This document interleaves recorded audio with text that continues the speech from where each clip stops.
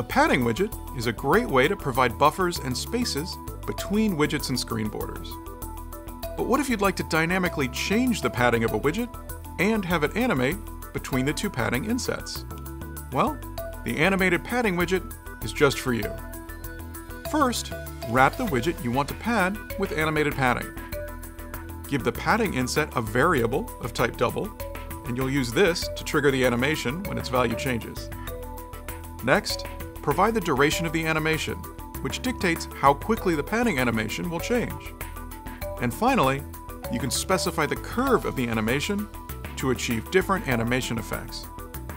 Now, whenever the padding variable changes, the padding will animate.